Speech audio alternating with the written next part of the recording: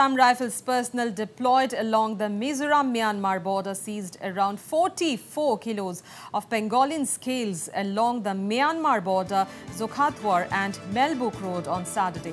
A press statement issued by the paramilitary forces said the seized contraband has a market value of around rupees 44 lakh. Two smugglers identified as Lalmuankima and Isaac, both residents of Aizawl, were arrested and handed over to the customs officials at land customs stations in Zokhawthar along with the seized contraband.